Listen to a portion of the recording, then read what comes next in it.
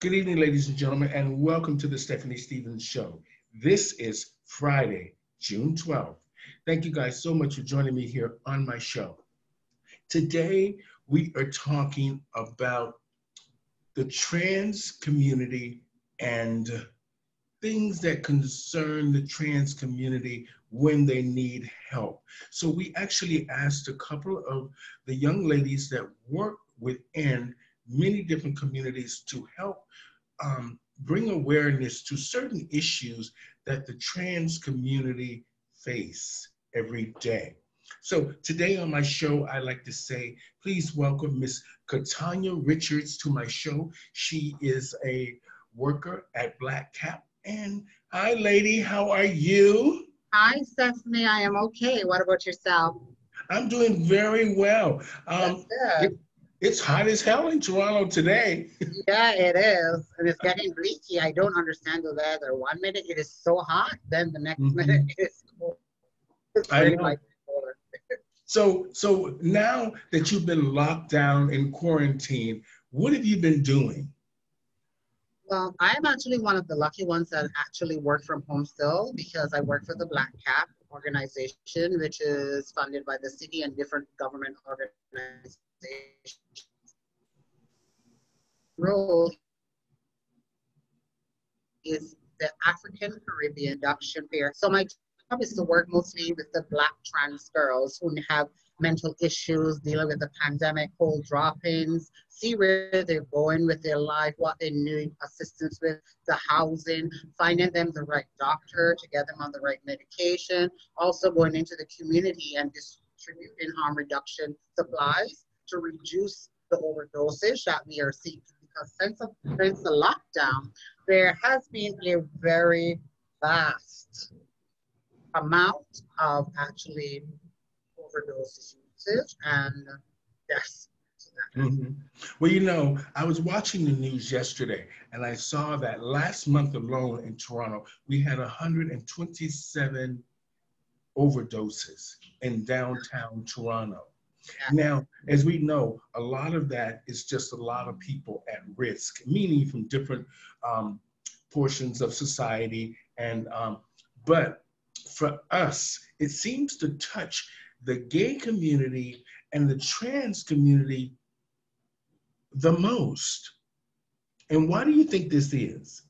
I think because we are still at the bottom of the food chain. I believe people don't get to know us, and I find that they're actually a lot of us that are trans or transitioning, whether you're a trans man or a trans female, you are subject to loneliness and rejection from family and rejection from everyone around you because they don't quote unquote appreciate your lifestyle. Well, we have a very few families that do accommodate that lifestyle, but the majority don't. They put them out, they had to go to shelters, they beat them up. So having an ally or forming an alliance with these people, they're very intelligent after speaking to them, and they have a lot of goals. They're willing to work, they're willing to do this, but it's not, they don't have that stepping stone. So that is where I come in to help them educate to find out exactly what do you need right now? What position are you in? Where are you looking to go? And if they're drug users, example, I would make sure that I give them enough supplies for them to last, make sure they're not reusing the needles, the bowls, the kits, the pipes, to make sure that they're not overdosing on anything. But it Okay, all boils down back to the family and them not having a family. So it's a really lonely road to.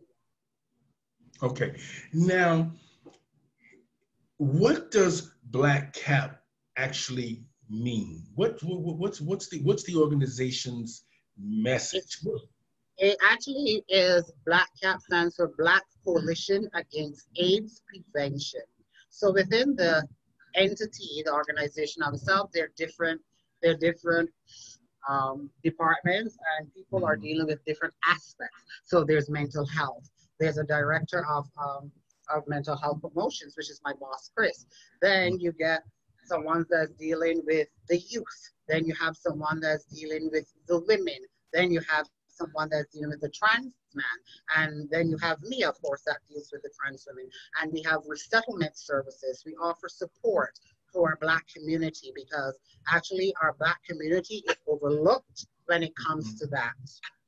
Okay, now that you've said that, how do you reach out to people that are suffering, like you said, from mental illness, drug addiction, or just the mere fact of being marginalized within communities upon other communities? Because we're not just within the gay community, we live in other communities as well. How do you reach out to these young trans women and marginalized women to offer them the programs at Black Cap? Where do you find them?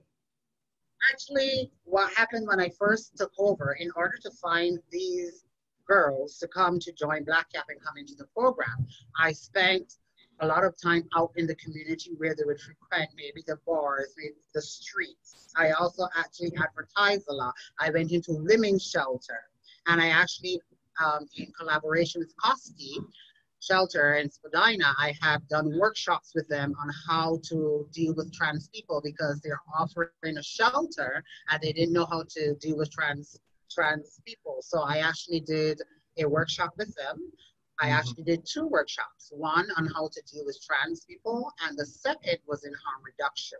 So, right, and also you also take the network, and the partnership. So if they have someone that is going through maybe anxiety, depression, mental health, they would always refer to us. So they would refer them to us, and we would take the necessary steps to help them and give them the support that we know we can give them.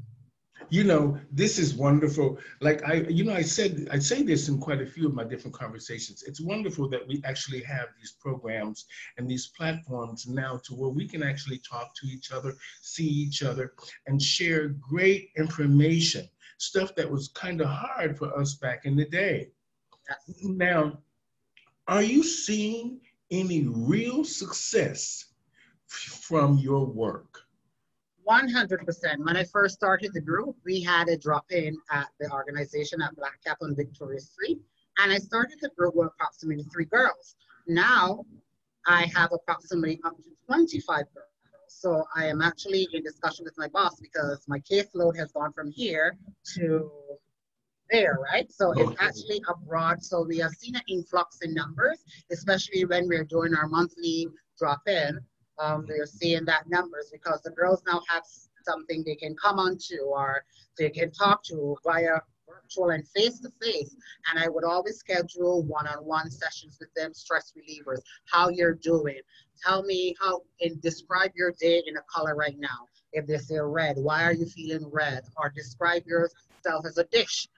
I may feel like soup, or I may feel like a salad. Why are you doing that? And we still do group activities. So now with this pandemic, honestly, I know it's bad. The pandemic is bad, but it actually brought up more girls to seek more assistance and to get the help that they need. And plus, the girls in the group that are already in the group, they actually refer other girls and tell them about the group. And the group is called TITS, by the way, which stands for Trans Information Toronto Sisters.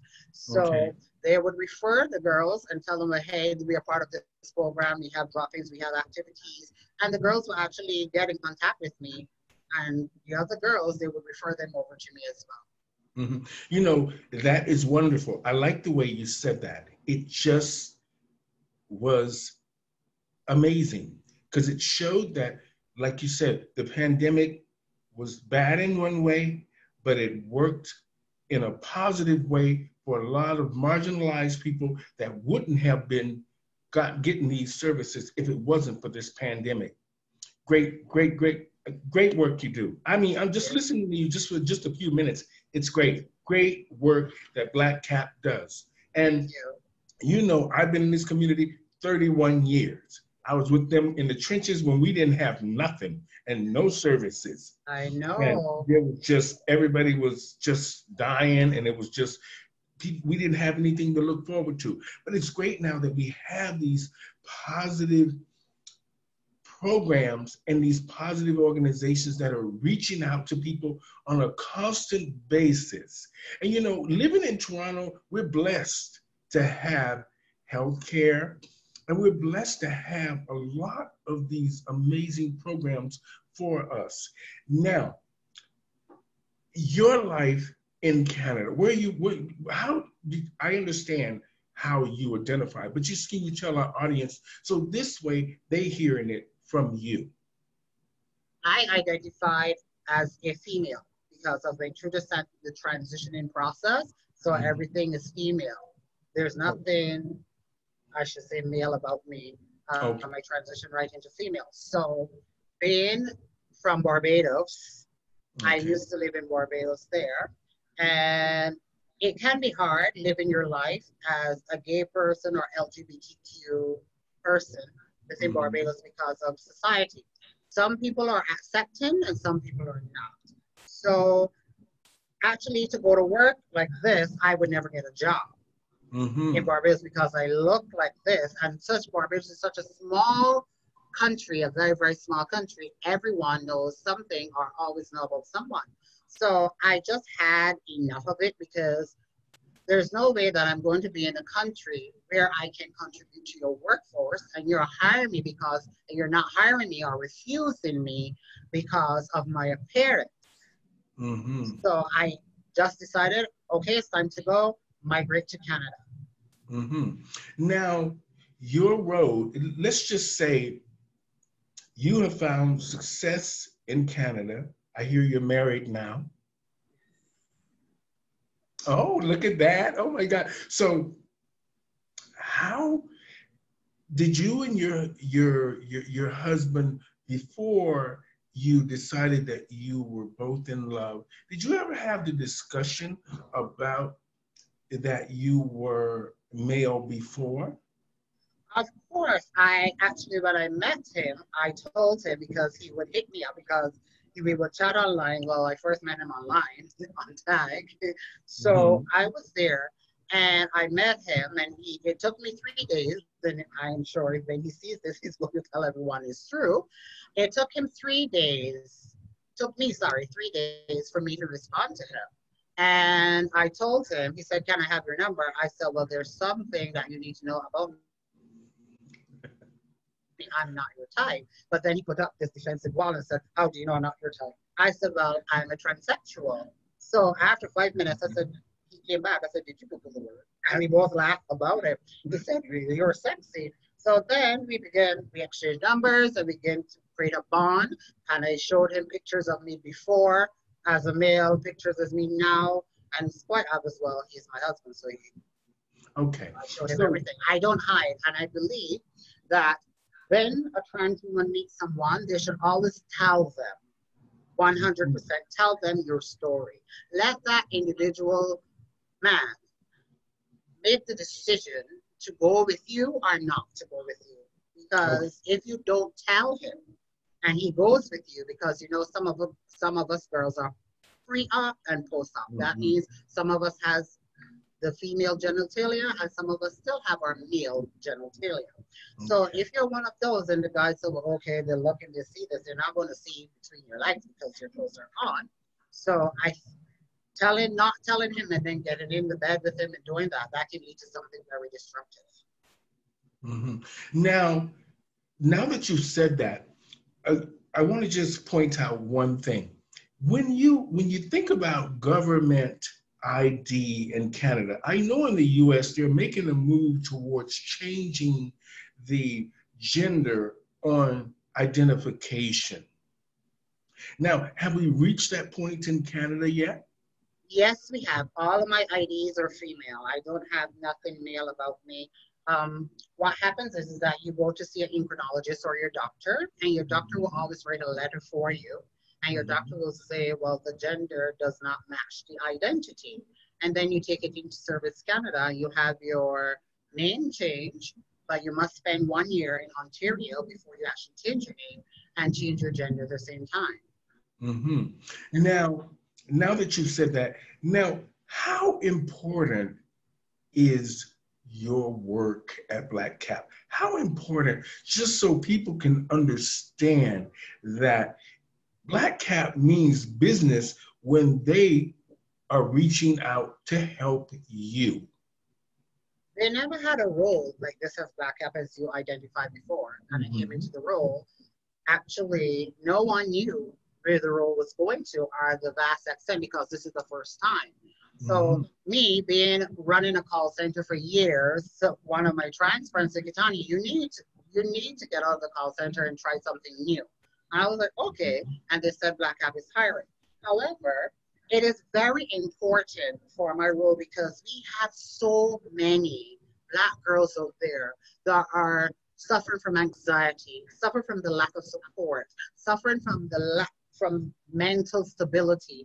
And it's very important as humans, not only for LGBTQ, that we have that support, especially going through that, right? So the work is going into the field, getting hands-on with the community, working with partnership networks, working with Shareboard, working with different partners to ensure not only that we are coming together to seek the best interest, but we provide what we say we're going to do. Okay. So it's something that is extremely important. And these girls never had this before. And they're very, very grateful for it because they have someone that they can look up to, look upon, go to with their problems. Because I also help them with their mental issues. I talk to them one-on-one.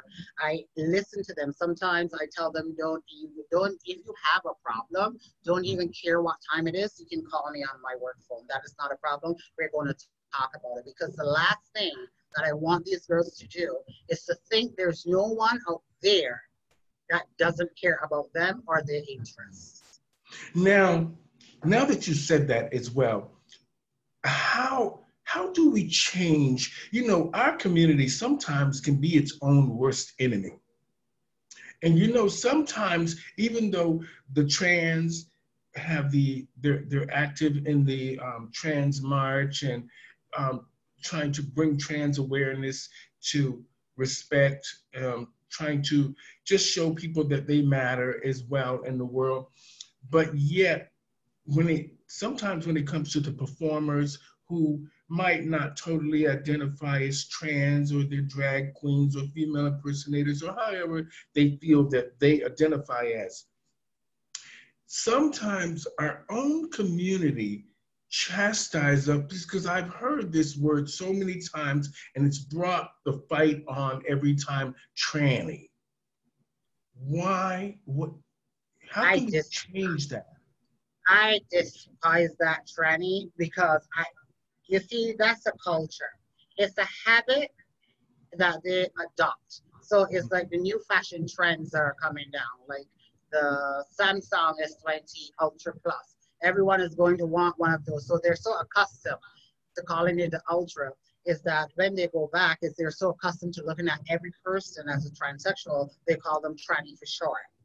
And it will take a lot of work for them to actually change that word to reflect female or just transsexual. And it also have to do with the individual, because if you're talking to me and you're going to refer me as a tranny, I said, okay, well, I don't feel comfortable for you calling me a tranny.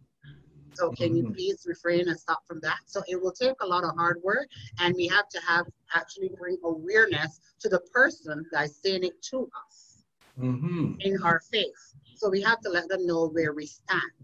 It's like if they call us the wrong name, say for instance, somebody called me Katarina. That's not my name. My name is Katanya. So you actually have to correct them. So it's still work in progress, and we're currently working on that, but it will take some time to reach the place in which it needs to go. Okay. Now, this is a sensitive question concerning religion, and us being, coming from most of us that are Christians, or however else we celebrate religion, under whatever it is. But in the Black community, it's mostly about Christianity. So how is it that we see the Black churches reaching out to, like you said, the shelters and what they consider the normal society, but you never see them step in to take charge and help and focus on the LGBT two-spirit pronoun community, and mainly the trans community? It has been that way for many years, and I don't believe in it because there's no way that you are Christian and you are choosing to help a certain group of people, heterosexuals, people that are not gay, are not trans, are not non-binary. You cannot choose. It's either you're going to accept us all, or why are you there then? Because I am so tired of hearing people, and I know I may get dinged for this, but this is my personal opinion. I am so tired that from the time that people hear about, okay, you're trans, or you are gay, they run for the Bible. Why? Are there any other educational resources that you can use to get your point across? But yet in the Bible, it says, no weapon formed against me shall prosper, but you run for a Bible. And at the end of the day, all of us have sinned and fall short of the glory of God. Because you're not going to come and tell me that God is going to put me in the pits of hell because of who I am, and I am gay, but yet you had children out of wedlock, you wear mixed match clothing, you eat pork, all these things the Bible speak about. So I don't understand where you're coming from. It really baffled me for years and years and years and years. Because I had an experience in Barbados, whereas I was beginning to transition before I came, and the Jehovah's Witness would come to my house. And from the time they see me, they will say, men should not lie with men. And I'm like, what do you mean? And they would say, your lifestyle is wrong. I said, my lifestyle is wrong, but no offense to you, you're also in sin. Because look at you. You have on a denim skirt and a polyester blouse. Are those not mismatched fabrics? And they would actually close the Bible and run away. They don't want to hear me anymore. Well, I just wanted to say that because my parents were heavy Christians, but they never chastised me for just being me. And me and my sister, we talk a lot about our folks because we miss them, but yet they were very good to us without ever throwing the Bible in our face.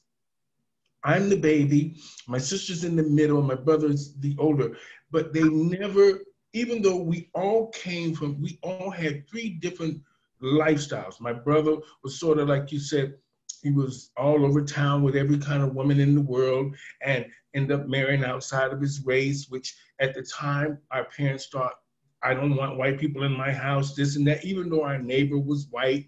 And then my sister ended up marrying her first husband, who she's married to today, that's white.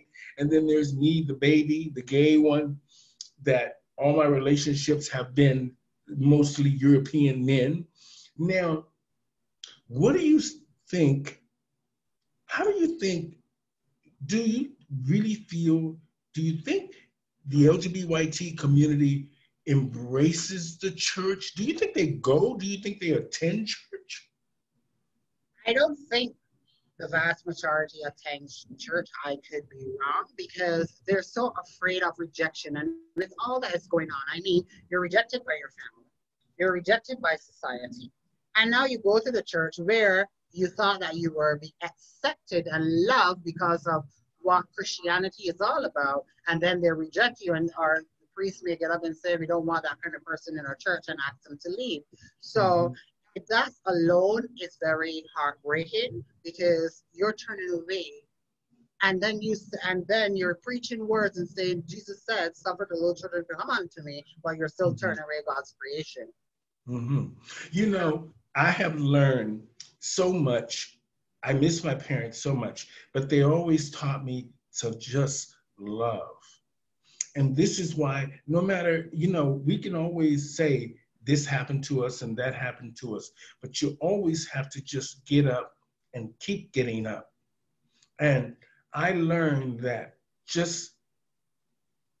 you have to love everyone. You don't have to get along with them.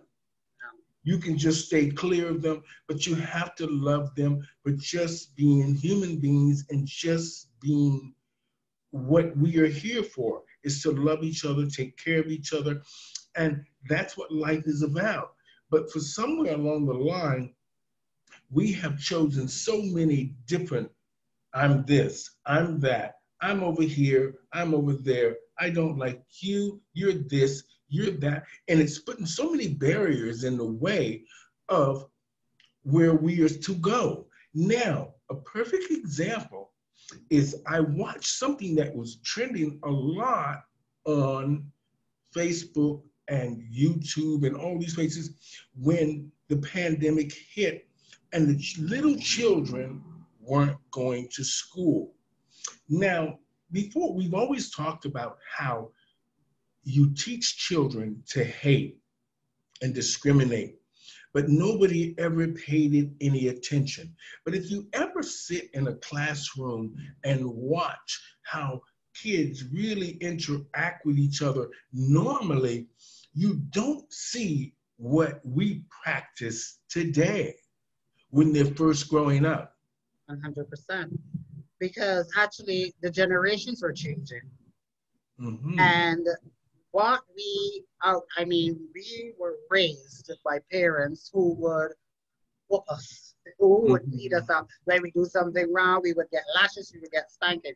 It's a whole different generation now where you can't spank a child. You have to take away, sorry, my baby just came out, take away their devices. You have to take away their phones and all of that for them to understand the importance of good behavior. But is that working? That's the question.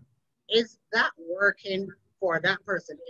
It may work for me, yes, but it won't work for you because I'm saying, okay, well, I'll just be without my phone for a week and then she'll give me it back. And then I may go and do the same behavior again. And she'll just take away, my parents will just take away my laptop, my phone, my TV.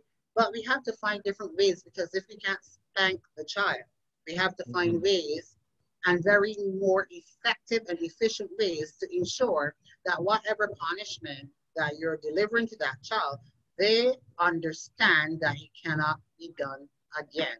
So it's like finding, like if you have a cold or you have a sinus, it's actually finding the right medication so you can combat that and you can heal properly. So we need to, as parents, because the generation is actually changed, we need to find other different ways to ensure that our children have been disciplined in manners now, in the home and outside. Okay, and now I want to just go back to, I have a few more questions for you because you've been really helpful and enlightening, and I'm amazed, and I'm just blessed that people like you that represent us are in our community to help us. So I'm grateful. Now, let's talk about the LGBT two-spirited community in downtown Toronto. As you know, in the last few years, our city has come under a lot of scrutiny because of Pride Toronto and Black Lives Matter. What do you think has happened? Where has the communication broken down that we are at a standstill with one of the most powerful celebrations that brought respect, money to the city, and gave us a real voice? I don't think that we should let it actually phase us. We should still continue doing what we're doing. Don't let anything, because with that pride movement and the pride that we have for a whole month of June for the entirety of having pride, I mean, it's something where people can connect. You will find people, you will talk to people, you will share common stories, and you will find that you meet other brothers and sisters that are actually going through a lot, and you can help them. And I mean, I believe it's only for the money, but do they really care if we have pride or not? Do they?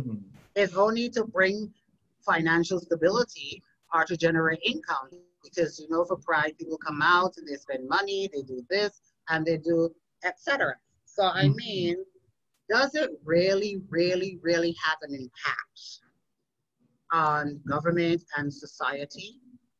Because with all of a sudden now, everybody wants to do a pride. The straight wants to do a pride without gay pride. I mean, we're setting trends because they didn't want a pride until they see a gay pride, right?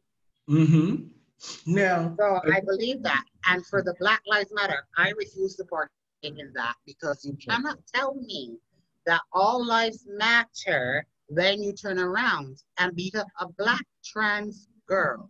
You're telling me that only certain lives matter. And I think that as soon as we, as trans girls actually bond together, our voices, this nonsense will stop. Because you don't see our community going around, okay, you're straight, I'm beating you up. No, we don't do that. So why are you going to do it to us? And then you're going to demonstrate, protest, take all your energy and take all your time and say Black Lives Matter. You turn around and beat up a trans girl, although she's Black. So what are you telling me then? How are you expecting people to take you serious? Okay. Now, just a couple of more questions. Now, since the pandemic, now it brought a lot of attention and it actually brought out a lot of awareness of what is actually happening within our community. Now, I noticed now that a lot of the bars will not be opening back up. And a lot of the performers, some of them trans, who relied on this income, what do you think they should do if they really, because a lot of them probably use the bars and the income as sort of a way of just trying to pay their bills, but yet using it to sort of slowly maybe transition and sort of, just try to live a normal life and contribute to their community with entertainment, but yet slowly maybe they identify as trans. But now that resource of that income will be gone. 100%. But I mean, if they're performers and they're being legitimate, they should be paying taxes. There you go.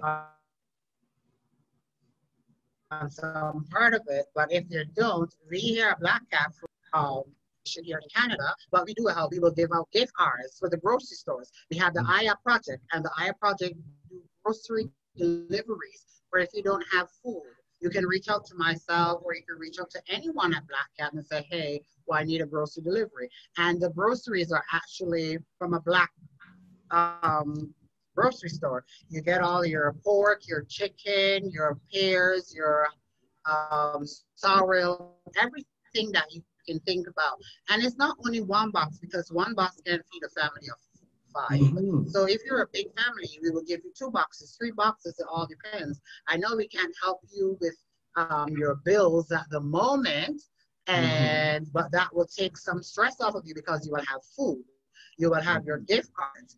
And it so pains me that I saw the other day they're sending around for the first 50 persons, for the first 50 girls that actually sign up for this link, they get $200. But I mean, our community is big and the trans community is big. Why are you going to choose 50 girls? You should have expanded that number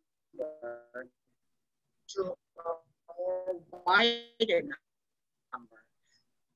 And then this and the one for the first 100, at least if they connect with us, they will know where the next meal is coming from, but they have rent to pay, they have bills to pay, they may have a person that they need to take care of. So for me, what I would suggest them to do is if you can go on ODSP or OW to get some financial help until you get back on your foot, while you can still continue to do your shows online, people can watch and you advertise it. So that way you have a little bit of buffer that will help you through these hard economic times due to the pandemic. That's great advice. So for you ladies out there, just remember, Katanya Richards is here to help you from Black Cap if you need food, and she can also direct you to social services, which can help you with some financial income. Black Cap cannot help you with income, but they will help direct you to how you can get some support during this pandemic and during the rough times. Now, Katanya, I just want to say thank you. And thank you for all the hard You're work welcome. that you do. You know, I've like I said, I've been in this community 31 years, and it's great to see us evolving and contributing and keeping it going. And for a long time there, I wanted to give up. But now that I'm looking at you, it gives me some hope that the work that was done in the trenches is now has rubbed off on the young people, and they're trying to do their part. They're trying to have a voice. And it's great to see that not just people in the community, it's good to see visible minorities, good to see people that I can relate to. And it's good to see people that look like me. So I just want to say thank you so much for the conversation today. Yep, If the girls 100%, and want to that's get a why I'm here hold, to do. okay, if the girls want to get a hold of you, just tell us how we get a hold of you. You have a website, email address, phone number. Yes, my phone number, my work phone number is 647-206-9653. And if you want to reach me by email, it's going to be k.wiltshire, and Wiltshire is spelled WILTSHIRE. So that will be k.wiltshire@black-cap.com. Thank you so much for a great conversation today, and thank you for the great work that you do. We appreciate it. So, ladies and gentlemen, on the show today, I had Ms. Katanya Richards from Black Cap. She cleared up a lot for us about helping the trans community with harm reduction and whatever else services that they need, if they need, and during this pandemic time, for food and just information to get them the resources that can help them. Until then, you guys stay safe. Thank you for joining me here on the Stephanie Stevens Show. And thank you so much Thank for you. being You're welcome. and inspiring.